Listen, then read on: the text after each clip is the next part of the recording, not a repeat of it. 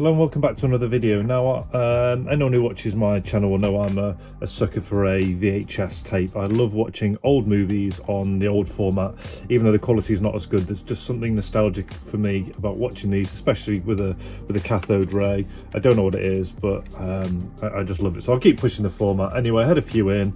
I was checking them over, and then I did a short just demonstrating a couple of the buttons on a VHS tape, because most people know about one, although fewer and fewer these days, but not everyone knows about the second one.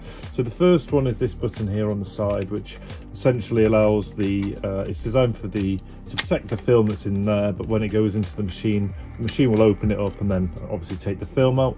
But that is an option if you've got any snagging or something like that. You can access the tape manually yourself.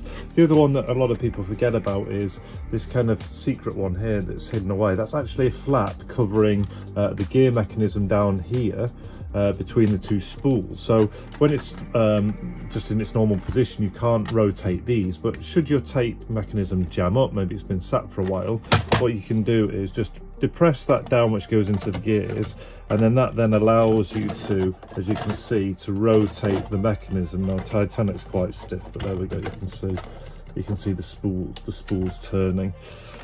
Go back this way again. So it allows you to do that, and then once you let go, that's it then locked again in place. Now this one is going to get thrown away because actually, despite me freeing it up, it keeps locking up a number of times. So I thought I'd take the opportunity just to open up the VHS and show you what that mechanism is actually doing in there for those who are interested. So with most VHSs, you're looking for 5 screws, 1, 2, 3, 4, 5. Some of them then also have kind of a security one that's kind of a different shape or welded in to stop you getting inside. This one's okay though. Now usually I like to just use a manual screwdriver so I get a bit of feedback, but because this one's going in the bin and for the speed of the video, I'm just going to use this.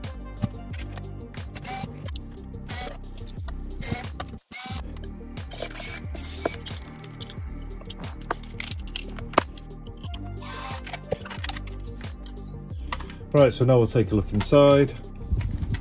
So your best thing to do is open it kind of this way up, because then the tape will sit on top of those. There's actually plastic above the spools. So just easing it open.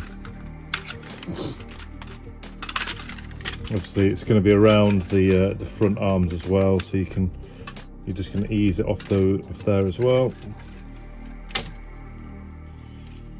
So that's just your opening part. Now this is what this is the mechanism we're actually moving when we push down through that hole there. So what we're doing is in essence pushing this down, and as you can see, that then just operates very simplistically. It just pushes these arms down here on these springs, which then releases these sections here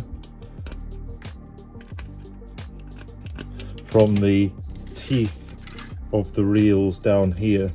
So yeah, all you've really got in there is just it's almost just a giant version of a tape cassette player with your film around these spools, both just running along like that. I mean, that would be around there with a cog mechanism in the middle. It is as simple as that. So anyway, I hope you've enjoyed that little bit of a deeper dive into what the inside of a cassette player looks like.